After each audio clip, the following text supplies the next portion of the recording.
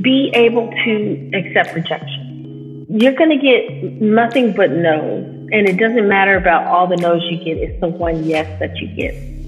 That's what's important. I got rejected. I applied to 4 film schools. I got rejected from 3 of them.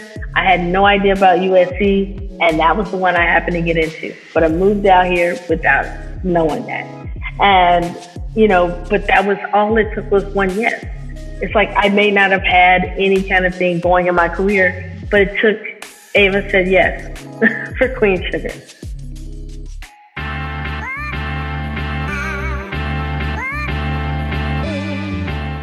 You're listening to Creative Breakthrough, the podcast that provides you with the strategies to elevate your creative passion to the next level. I'm your host, creative hustler, and chicken wing lover, Shireen Kassam, aka the Funny Brown Girl. And yes, I have an unhealthy obsession with chicken wings. Now, get ready to flex your creative muscle and keep winning.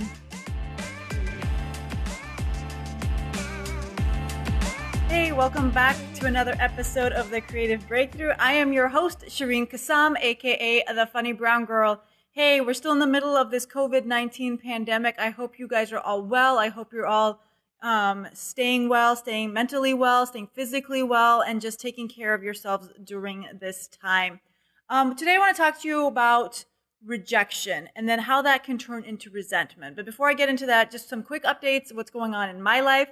I am still on furlough from Disney World. I think I'm now coming into week 4 of my furlough. And it's funny how fast time is flying, but it's also funny how different I feel. Like I definitely feel more relaxed. I mean, in the middle of a pandemic, it's weird to be saying that I feel relaxed, but it's like the stress of focusing on me and focusing on my creative outlets and focusing on just things that make me happy has just been so exciting and it's just filling me with joy. And it's just been such a different way of living life because I've never gotten this chance to do that, right? I've always been working all my life since I was 16 years old. I never really had time to just stop. Except there was a bit of time when I was unemployed, but I hadn't really gotten into that creative mindset yet. Like I was just dabbling in creativity at that point. So this has just been super exciting, and it's sad and funny how fast time has flown by. Like I remember when I would go to work, I'd be like, I can't wait till it's Friday. I can't wait till it's Friday. I can't wait till it's Friday. And now every day it's like I'm just working. And it's so hard because I'm not waiting for Friday anymore. Like I know what that feels like not to wait for Friday, but it has also been hard because I don't shut off. I don't turn off. Like when I worked, I would turn on my brain, sort of say at like 9 a.m. And I lie because I don't go to work till 10. So like 10 a.m. And then I would shut it off at 5:30, right? And then I would turn on my creative brain. But now my brain is just on all the time, like coming up with ideas. And it's so cool because every year I start a notebook like this. I bought like a bulk set of notebooks on Amazon a couple years ago. I think it was like 20, which I don't know why I did that, but it came out to like 50 cents a notebook, and I love a deal. So I bought them. And usually I'll start writing in these notebooks and the year will end and I'll have finished like half of the notebook, right? This year, it's May and I've already gotten this far into the notebook. And for people watching on YouTube, you can see this. And if you're not on YouTube, basically I've got like 5 pages left in this notebook and I'm going to have to start a second notebook for 2020. And I'm just super excited about that because I'm almost going to finish the notebook, which means I'm taking my own advice and writing every day and journaling every day. But I'm just also excited to be able to go back and read this like next year or even at the end of this year and just see how much have I grown and like what are some ideas that I didn't think were fleshable at that time, but now I can flesh out and really make into something. So I'm super excited about that. But there is a meme, I was getting to it. There was a meme that I saw and it had 2 people on it. One was really just, it said midnight behind them and they were working away. And then one said midnight behind them and they were sleeping. And it said, what is productivity to you? Or what is self-care to you?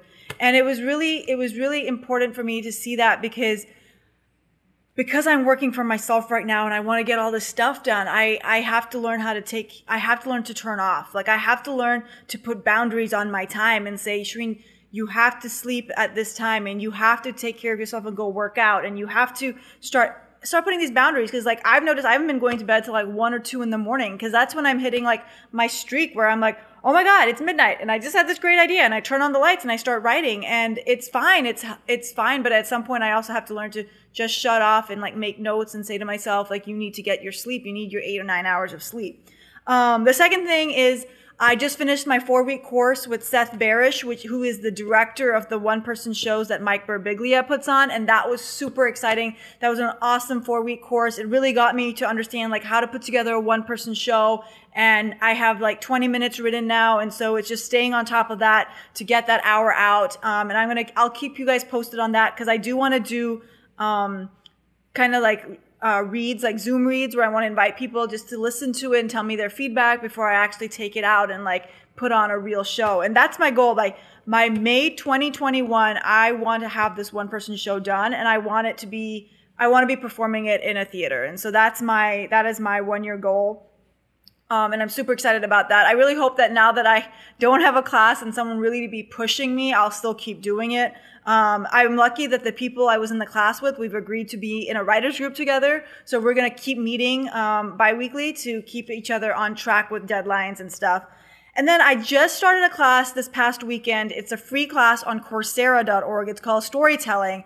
And that has been super interesting too. And it's so funny because like I storytell, right? I'm a comedian and I've taken classes on writing and creative writing and how to be a comic, but I've never actually taken a class just on storytelling. And so they go into the whole art of storytelling and they provide all these resources and they have these people talking to us who are in the storytelling industry. And it's just so interesting to think about like how people put an idea together and how people formulate a storyline. And that in itself has just been so interesting. It is a very heavy loaded class. I mean, I'm only on week 1 and that's taken me 3 days to do and I haven't finished the assignment yet. So there's homework to do in it, but it's super cool. And I've dropped the link on the Facebook group. So definitely check out the Facebook group. And I'm also going to drop some of the resources. So if you don't want to take the class, I'm going to drop the blog posts and the videos and stuff that they share because I think some of these websites that they are sharing are amazing. And it's like, how did I not know these websites existed? Just to help create ideas and flesh out ideas. So if you're not part of the Facebook group, it's funnybrown.com/Facebook. Or you can go to Facebook and type in Creative Breakthrough Community and it should pop up. If you have any trouble, send me an email at hi@funnybrownGirl.com. So that's what I've been up to. And then lastly, I just want to say thank you to all of you who've reached out to check on me now that I'm on furlough. I know it can be a scary time. So I thank you guys for checking in on me and that, also those of you who have donated to my fundraiser to help me pay for my podcasting equipment, which has been a little bit more difficult now that there's no income coming in. So I thank you guys for that. If you do want to make a donation, if you are still on lockdown and can't go buy your Starbucks coffee or your bagel in the morning and you have a few dollars to donate, I would love it. It's ko-fi.com/funnybrown and that's KOI-fi.com/funnybrown. I also dropped the link on my Instagram profile. So feel free to follow me on Instagram at funnybrownGirl.com. Okay, so like I said, today I want to talk about rejection. And today I'm going to replay snippets of an episode I did with Tina Mabry, who is a writer, director, and producer on the hit show Queen Sugar, as well as she's worked on other hit shows like Insecure and Posse, and just a lot of other things. And she was actually the first podcast interview that I launched on this podcast. Like she's like OG. She's like old school in the sense like she was episode 1, y'all. Like we're going back because that episode was just so amazing because she touches on a lot of things. It's an hour-long episode. So definitely I would highly recommend listening to the whole hour. But for today's episode, I've cut and pasted a storyline around rejection because she really talks about rejection. And I want to talk about rejection because I have seen this happen to people. And Felicia Pride 2 weeks ago on the episode that we dropped 2 weeks ago on the Creative Breakthrough podcast talks about a positive mindset. And she says that she has seen people not be successful in their creative endeavors, in their creative journey because they didn't have a positive mindset. And a lot of that positive mindset can be ruined by how you interpret rejection. And I saw this meme and it says, you don't fear rejection. You fear interpreting rejection as if something is wrong with you. And that was so powerful because some people can see rejection as, okay, that was just a no. That's just going to make me work harder next time.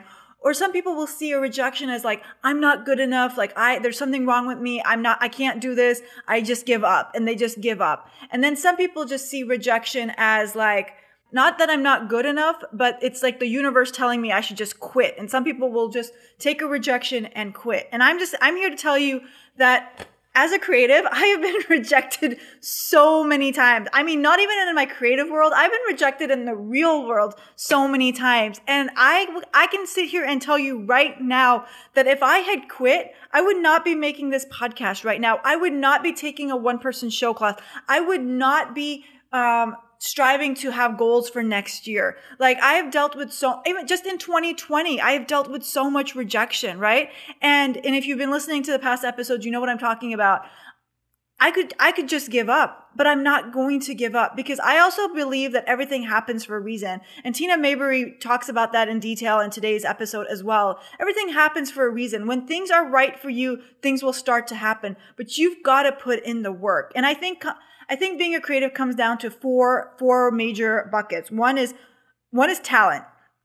And I don't remember if it was Felicia Pride who said that, but in one of the episodes that we've recently put out, they talk about it. I think it was Laura Diaz. Laura Diaz in episode 6 says it comes down to talent. You have to have talent, right? And then you have to work on that talent. You have to put in the work. You can't just rely on that talent. You have to go and keep toning that muscle. You keep flexing that muscle, right? I always end this episode saying, now go out there and flex your creative muscle. Like it's a muscle that you have to work out. You can't just let it be lazy. One, it's about talent. One, it's about hard work. And then 3, it's about your network. It's about who you know, right? A lot of times it comes down to who do you know? Who in your space have you interacted with? Who have you networked with?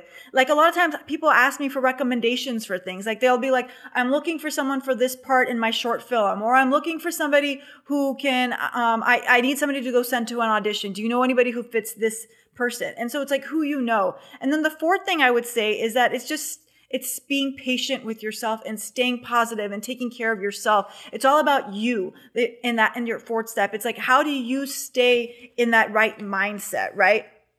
And I'm going to give you some examples. So like when I talk about flexing that creative muscle, right? Last year I was a finalist in Florida's Funniest Comedian competition, and I was super excited, and I didn't do really well in the finals. I killed it in the first round and the quarterfinals and the semifinals, and then I got to the finals. And I know why. I know it's because I hadn't really been putting in the work into comedy last year. Like I wasn't going out to shows and open mics, and I wasn't really investing time. And had I been going out every day and working on my set, I would have known how to handle the situation that I was put in the night of the finals. And I can make all these excuses why I didn't win, but there was a lot of obstacles that night. Like I was the last person to go up. I followed a guy who made animal sounds. I was dealing with an audience that wasn't very progressive, like not a very liberal audience. And if you listen to this podcast again, you know I struggle with non-liberal audiences, especially people who don't like people that look like me or who are Muslim or have an Arab name. And so there was just a lot of things thrown at me. And because I was out of practice, I hadn't flexed that creative muscle. I can't blame anybody for how I performed that night except for myself, right? So me losing that competition wasn't that there was something wrong with me. It was more that I hadn't taken the time or the initiative to work on my craft. It was just that I didn't take that time. I didn't put enough effort in. Again, another example is in 2019, I didn't book a single commercial audition. I actually wasn't even getting sent out on enough auditions. And again, that was my fault because my agent kept asking for new headshots. She kept asking, are you taking any classes? She kept asking, like, what are you doing to improve your craft? And honestly, last year, I didn't do anything. I didn't take a class. I didn't go and get new headshots. I wasn't working on my craft. And so when Susan or Jackie or Jessica, and those are all hypothetically fake names, got the role, I can't blame them. I can't say, well, that's not fair. They must be better than me. And that's not really how I talk, but I'm pretending. But it's like, I can't blame anybody. but myself. I can't compare myself to other people because I don't know what they're doing, right? I don't know how many classes they went and took. I don't know how many auditions they went out on. I don't know how many headshots they went and took. So I cannot compare myself. And I say all this because I've been doing a lot more creative coaching lately. Now that I've been furloughed, a lot of people have been reaching out to me, and I've been doing some creative coaching. And I have this one client, and he said it was totally okay to talk about him right now, who falls into this trap of comparing himself to other people, especially on social media. Like he'll see his friends from acting classes who got auditions he didn't get, or got auditions that he got but landed the part, and he starts to doubt himself, and that doubt turns into a negative mindset because now he's like, all he can think about is, what's wrong with me? Why didn't I get that role? And that negative mindset actually comes out. Like when you're doing a audition, like it's like a job interview, that negative mindset can really come out of you. And you might think that that's weird. Like how is that possible? But once you start watching audition tapes, you'll see like that person doesn't have the same confidence as other people. That person isn't delivering the lines with that same passion and confidence that you see other people doing it with, because they're so in their head at that point. They're already thinking that they're not going to get that role, right? And so they're not going to get it. And so we've been talking a lot about that, me and him. And I'll be super honest with you. There are people on social media that at certain times I've been envious of, and certain times I've been jealous of. And you know what? Like it's a characteristic trait that we all deal with, right? It's an unhealthy one, but we all have it at a certain point. And I will unfollow them. I won't unfriend them, but on Facebook and on Instagram, you can unfollow people or you can mute people. And I've done that because I don't need that in my life, because I don't want to feel that way, because me feeling that way doesn't do anything for me creatively, right? It doesn't bring me forward. It doesn't move me forward. And so the more I was talking with this guy who's my client now, it turns out like he's also jealous of like people close to him in his life. He's jealous of his friends, and that jealousy has turned into resentment, where he actually hates some of his friends because he's watching them be so successful in life, and he's wondering, how are they so successful in life and he's not successful in life? And so we've really been tearing apart his story and in what's happening in his life. And it turns out like last year he didn't get as many auditions as he wanted, but he didn't push forward his creative abilities as much because he was in school last year. He was finishing up his degree. And so that's where his mindset was last year. His mindset and his focus was on school and graduating, right? And sometimes it's really hard when you've got such a big, important task in front of you to kind of be creative at the same time. And it's totally true. And I've talked about this in previous episodes. In 2018, I was in Lisbon, Portugal, and I was having the creative time of my life. Like if somebody asked me what was one of the best highlight and moments of your creative career, I would say Lisbon, Portugal, 2018. And then I flew back to the United States. I stepped off the plane and I went straight to work, and I found out I had a new manager at work, and she was the worst thing that could have happened to me, right? She totally destroyed my self-confidence in myself. And I was so focused then on work, and I was so focused on everything she was saying to me, that my mindset was totally messed up. But second of all, at that point, I was so focused on finding a new job and getting out of that environment that I didn't have time to be a creative. I didn't have the mental strength to be a creative. I didn't even have the mental ability to be creative. Like I wasn't coming up with any creative ideas. I didn't want to be on stage. I just wanted to find a new job, and that's where all my energy went to. So for this guy, all his energy went to school and passing school. And so he can't blame himself that he wasn't getting any auditions. But then as we started to dig more into it, I realized he was getting these auditions, but he wasn't getting the role because his mindset was already full of so much resentment towards everybody else who was living their dreams. And so because that resentment was building up inside of him, that negativity, those negative thoughts, that negative mindset, there's just no way at that point that you can get an audition. I mean, and not get an audition, but that you can land the gig. There's just no way with all that stuff holding you down on your shoulders. There's just no way you're going to put out your best performance.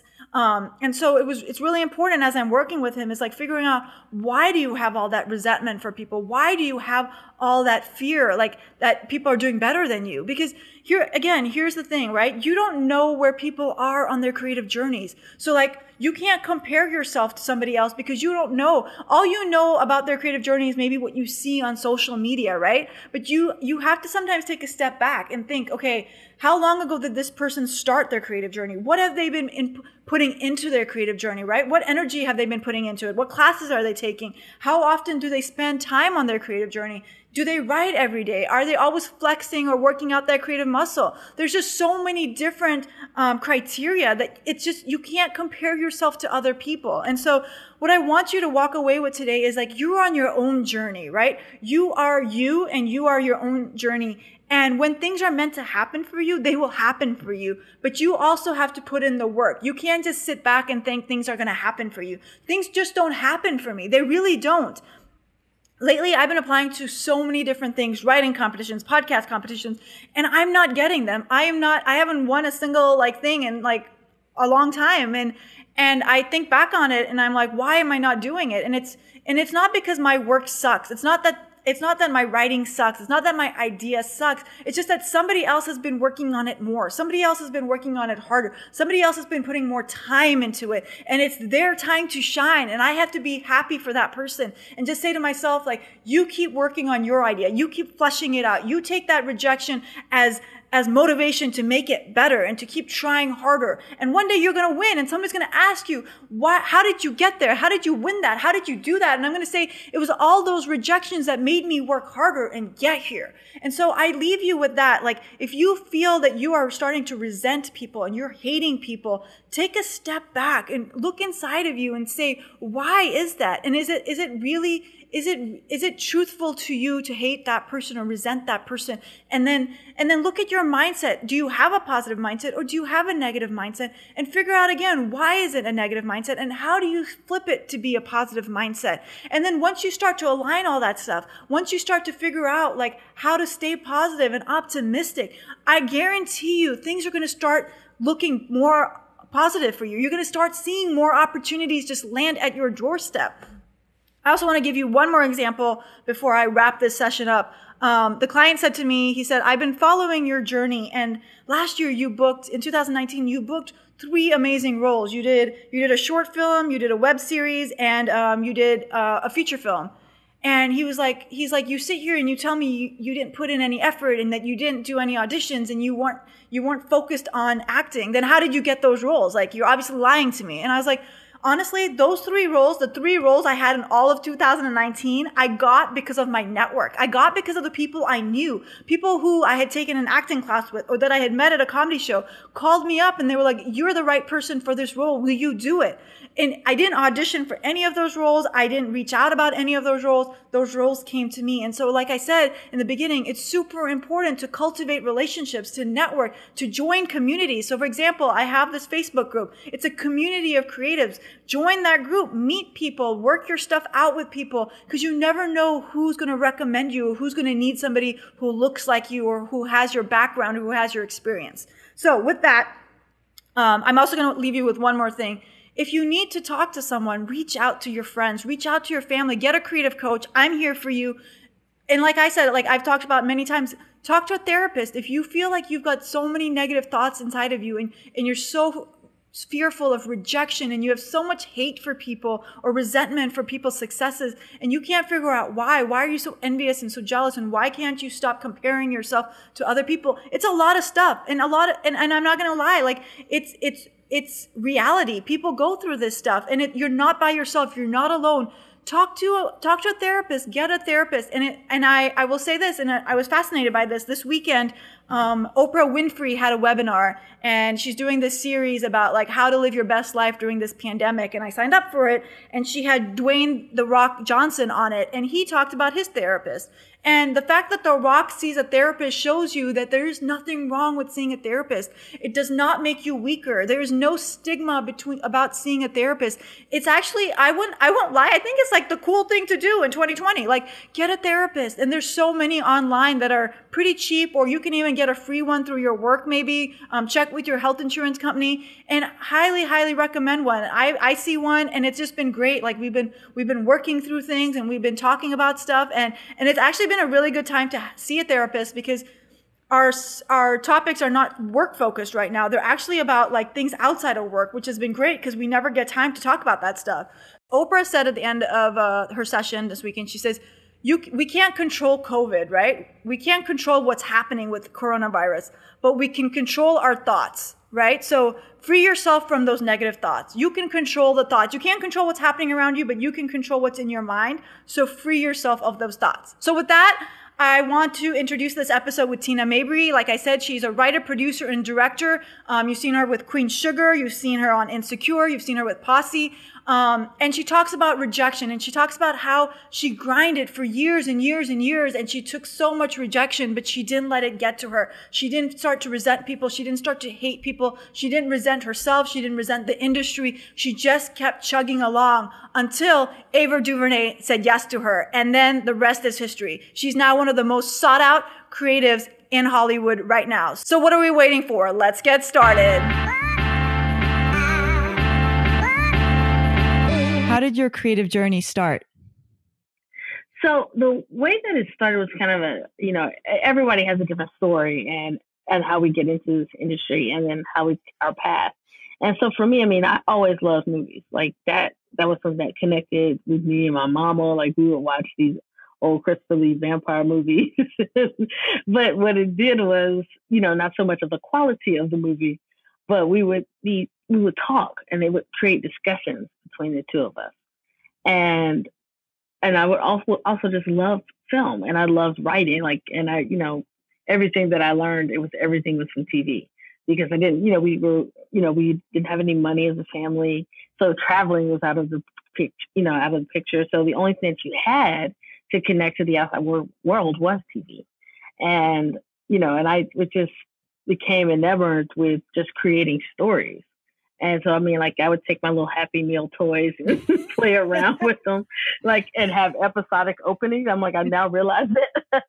So that's I think awesome. I even took a commercial break. I don't know. Oh my goodness. How old were you? Like you must have been in your elementary school? Yeah, I was probably 6, 7, 8, something around there, Okay. Yeah. And, and I tried to write my first novel when I was 12. And so, I mean, but, I always I realize now looking back as, and I tried to write another novel in college and undergrad, that was just me trying to find my voice and a way to therapeutically also kind of escape my current circumstances. And I'm like, I would never show anybody what I wrote at 12. I'm like, my wife is not even privy to that. So that's never going to be shown because it was horrible. But I did have a full script. I give myself that. It was the beginning, middle, and end. So that's good enough. That's hilarious. So was there a TV show or film that really inspired you growing up that you were like, this is what I want to do? At that time, it wasn't so much like here's one film that's really kickstarting it off. It's more of just the industry itself of the medium of television and the medium of film, and its totality.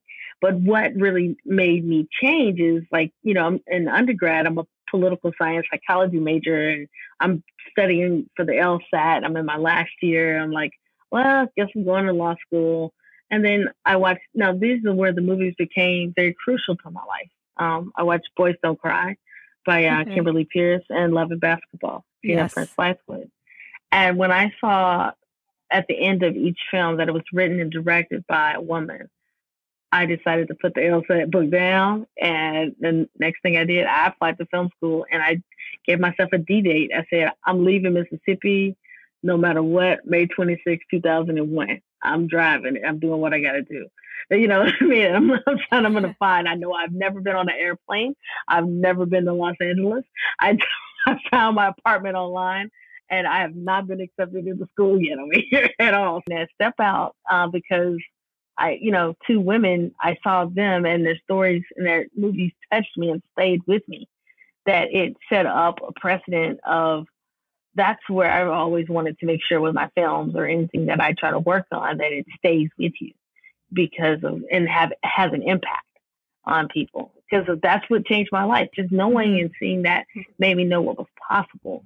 And to go outside of, even though you never see anybody making a film in Mississippi, it ain't happening. It's very rare. and chances are a film crew would not be Yes. coming to Tupelo, Mississippi. But but it's like you don't have it, so it doesn't seem to exist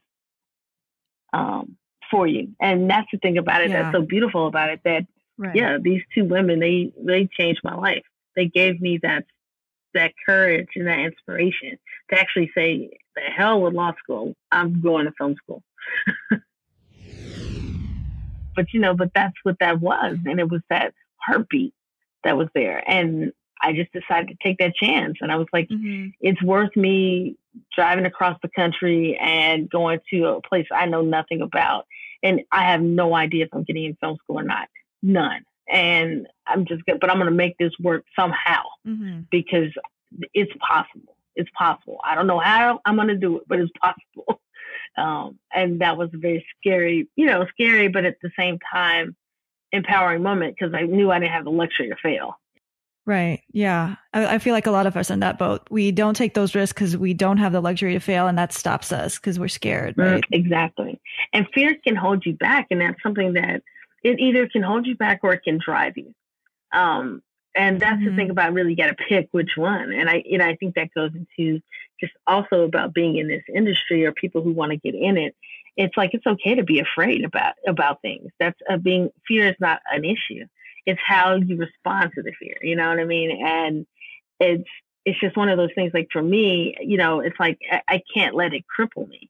I may trust me. I'm scared all the time, it's like writing or directing. Like in the beginning, you are so even scared. now. Yeah. Oh yes. Every time you write something, and this is like every writer, you feel like that's the last thing you're ever gonna write. You're like, that's it, done. I have no more stories in my life. I have no more stories to tell. And you think it's the last. You're like, this is the last thing I'm ever writing, but knowing damn well that you are going to write again. It's weird, and I think it's because you put so much of yourself in it and you get that story out and you've been living with these characters for so long that it feels like I've gotten everything out that I possibly can. I don't know what else to write about. And then one day it comes back really, really quickly. So, but that's, and then we're definitely on set. I'm always like nervous the night before. I'm always like, please don't waste these people money. I'm just like, I'm usually like in a hotel room, like, oh Lord, like, can I do it? And then I just need to get the first shot off. That's it. Once that first shot is off, and then I'm good. Nobody ever knows I'm stressed. And I think, which is very important too for a director, because that stuff spreads like wildfire. But I really also know that if I'm afraid before I'm embarking on something, that means I actually give a damn. And that's important, because if I'm not scared, I don't care. And if I don't care, then that means, what am I doing it for? So that's why, so you got to be very selective on the projects that you take. What actually are you going to stick with? What actually moves you? You know what I mean? Hey, it's me, Shireen. Sorry to interrupt. Creative Breakthrough listeners, are you enjoying this episode? If so, I have a quick favor. Could you leave us a review, whether on Apple, SoundCloud, or whatever platform you're listening from? It's a great way to pay it forward and let other creatives know about the show. Thank you so much. I appreciate it. Okay, I'll get back to the original interview now. Thanks. Bye. Since then, you've had so many opportunities to write and direct episodes for hit shows like Dear White People, Queen Sugar, Insecure, Queen of the South. How did you make a name for yourself to get those opportunities? Everything started with Queen Sugar, and Ava calling and giving me an opportunity of a lifetime, and where it was at a point where I was actually like about to give up. Like I was just like, after all these years, it didn't seem like it was working. And how many years had you been doing it at this point? I've been out here for like 14 years, trying to make it happen. Oh, wow. And I'm like getting closer to 40, and it's like, is it going to work or not? Am I wasting my time? I'm scared. What more do I need to do? And then, but that's the importance of having family and friends that support you. My friends are like, you might, if you were trying to sing, we would say, yeah, baby, go back to Mississippi because you can't sing. They would tell me that. But they were like, yes. No, you should get a writer director to leave. You're not going nowhere. And just within a month's time, Ava contacted me and was like, hey, I got a show, Queen Sugar, is going to be on OWN. Do you want to come on as a producer, a director, right in the room? Yes. And it was so much of, Warner Brothers like, where we need to send the paperwork to your people. And I'm like, I ain't got no people. I'm like, I had, at that point, no agent, lawyer, nothing. I was like, I have no people, but I was just like, okay. So I had to go find people, but the people that I ended up connecting with, and, it was the best thing. But yeah, that was where I got my break. And without having someone to open that door, none of this would be. And that's where everything started, was Queen Sugar. And from there, directing on that show, and I can't believe, I was really honored to direct the last 2 episodes of season 1. And that was the first time I ever directed episodic. So, I was really, really scared, but that show meant so much to me. And I just, our writing room, the cast, the crew, and, we lived and breathed that story in that writing room. And then on top of that, when you meet the real people who are actually the actors playing, them, and they're actually good people and they become your family as well. It just makes the working environment that much better. Like, you're really creating magic, on screen and working together. But it's like also you get a chance to have so much fun on set, which I love doing. I like having fun because I remember those days when I didn't have anything to do. Yeah, I had nothing. I'm like, we somehow tricked people into paying us. Why y'all tripping? Don't get us. And I'm like, but it was like, but that, yeah, like, and then the irony of it is, after Ava offered me the job, and then of course I said yes immediately. A week later, Gina Prince Bythewood calls me for Shots Fired, and she's like, I want to bring you on staff. And I'm like, oh my God. Like, it just like, it hit right That's there. awesome. And I was like, can I write for 2 shows? I don't know. I'm like, I have no idea. And I'm like, no. They were like, no, you can't. But but I'm like, here's the woman that changed my life and made me take a chance make a trek across the world. It felt like the world anyway, the country, but it was a different world for me. Yes. And to make me, to have that, to give me that drive. And here she is, like, right here offering me a job, and is my mentor, and my mentor to this day. So like, you never see that happening, and Kim is a mentor as well. I never would have thought that the 2 women that changed my life the most, that they would be my mentors today, and my friends, and people that I can rely on and can trust. I never would have thought that.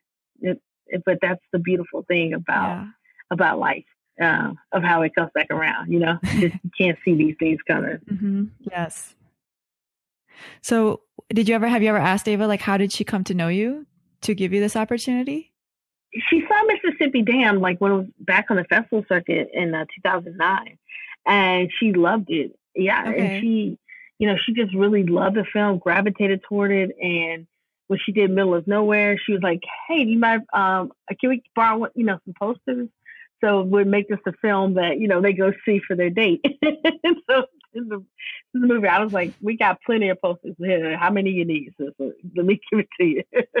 But just kind of going around, just knowing, being on the festival circuits, and we run in the same groups, as filmmakers, and especially as Black women, we try as best we can to make sure that we know our community and that we help each other.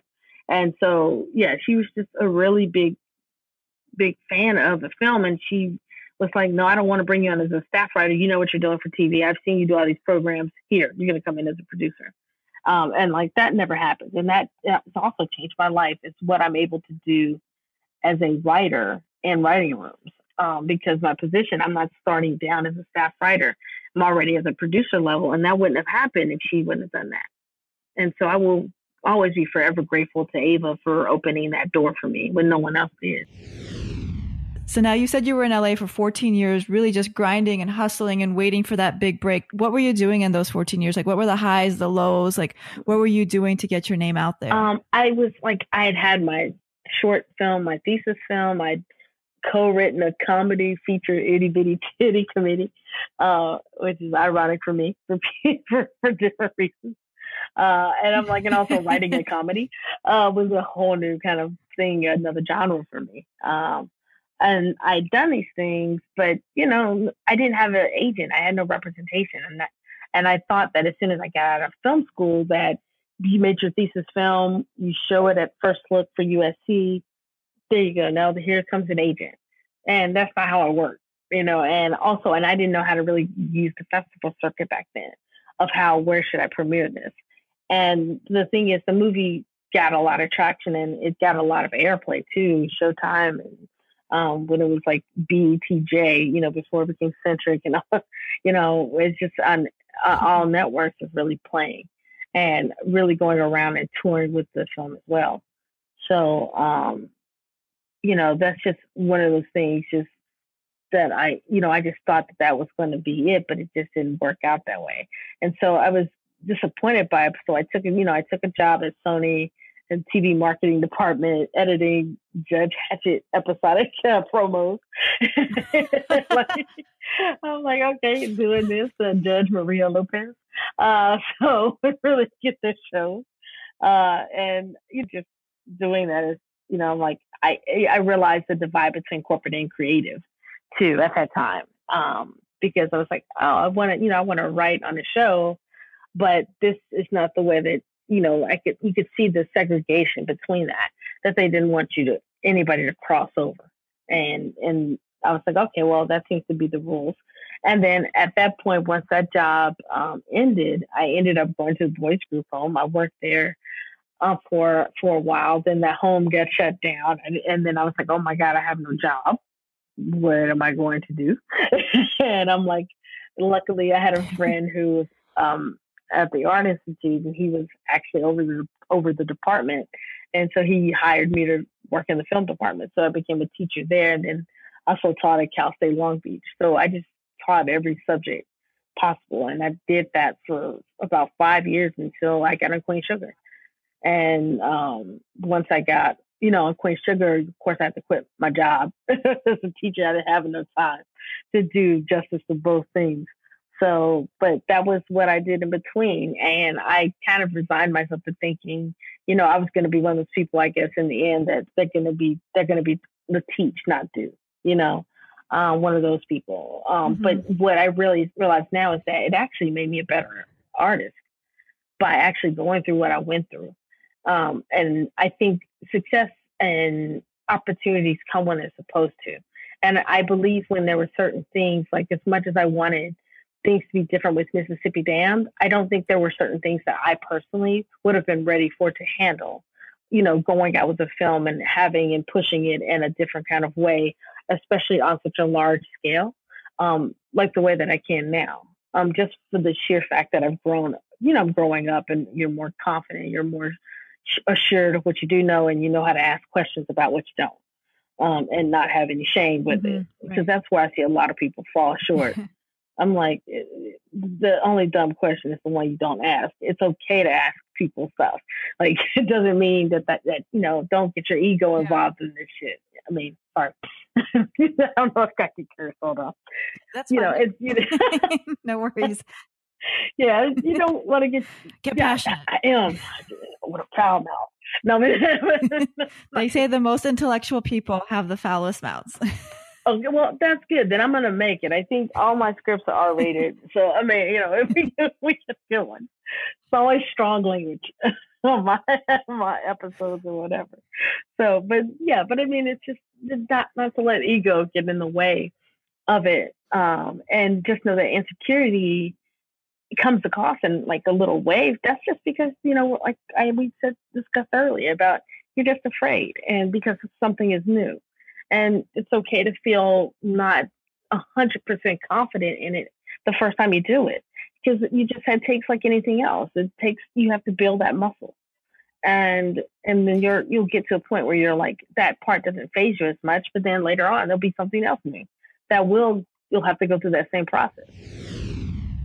To wrap up, what advice would you have for creatives on their journey? The one thing I would say is that, one, be able to accept rejection. You're going to get nothing but no's, and it doesn't matter about all the no's you get. It's the one yes that you get. That's what's important. I got rejected. I applied to 4 film schools. I got rejected from 3 of them. I had no idea about USC, and that was the one I happened to get into. But I moved out here without knowing that. And, but that was all it took was one yes. It's like I may not have had any kind of thing going in my career, but it took, Ava said yes for Queen Sugar. It took one thing. And so it's like to be able to not let that deflate you or take away or make you doubt your talent, that you can just understand that this is just a process of how things are in our industry, and that, get backbone for it, but don't let that discourage you. Let that no encourage you. What does it tell you? It tells you that you got some hope coming and a yes will come your way. And also that to be patient. And that's the hard, I struggle with patience myself still. I think we all kind of do. But it's so easy to be patient, and patient with this process, because you really want to get out there and work, and you want to be able to have fun with that and create something that affects lives. But you may not get that chance, but it will come. Be patient. And then also educate yourself. Try to connect with people who are doing it in this industry. Try to shadow them. I think shadowing is the most important thing that you can do. Whether you can get a chance to sit in a writing room, shadow that way, or be on set and shadow a director, or shadow them through prep the whole way to see how it is, because I think it lets you know, like, you might want to do this even more after you see it, or you might be like, maybe I want to do this part instead. But how can you know if you never see it? And that's the thing about it, that I think that's the part that's missing in our industry. A lot of it is because it's so set off and it's so private. You don't know. So you're walking into a writer's room, even though every room is different, there still is a constant that kind of flows through it. But you won't know unless you're involved in it. You won't know what it takes to actually, what do you have to go through as a director to prep something for an episodic, directing gig, and how to execute that and be on time, how to act with the writers, the actors, and do all of that. You would not know that if you weren't able to sit there and watch that director do it and be able to ask them questions and talk about it, why they made certain decisions, So, that to me is one of the most invaluable things that you can get. And so that's what I would just say, is just be patient, because that yes is coming. Get a backbone for the nose, and then try to find a way to shadow somebody. So that part is something I think you need to always look out to have in your life. And so for me, George and Gina are just a small, gathering of people who are my mentors, that have been through things that I'm about to go through as my rise in my career. And they are so willing to help and to give advice. And without that advice, I can't make it. It's going to be harder for me. And they're so open with giving it. So we have to continue to do that and pass that down. Every time I listen to this interview with Tina Mabry, I get more and more inspired. Just her optimism, her persistence, her motivation to be successful. It's just so inspiring. Key takeaways from this episode. 1. Be okay with rejection. 2. Fear can hold you back or it can drive you. 3. Success and opportunities come when they're supposed to. 4. It's the one yes you get. That's what's important. And 5. Don't stop pushing forward with your goals. Your time will come. Hey, check out episode 2 of the Creative Breakthrough podcast for the entire episode with Tina Mabry. I guarantee you will not be disappointed. Until then, go out there and flex your creative muscle and keep winning. Thanks for listening. Stay connected about upcoming resources, including opportunities, festivals, competitions, and grants to help you grow your creative passion by subscribing to my bi-monthly newsletter by visiting funnybrownGirl.com/subscribe. Don't miss out on a life-changing opportunity and subscribe today at funnybrownGirl.com/subscribe. And hey, if you decide to go on Instagram today, follow me. I'm Funny Brown Girl. I'm Shireen Kassam, and you've been listening to Creative Breakthrough. Now, go flex your creative muscle and keep winning.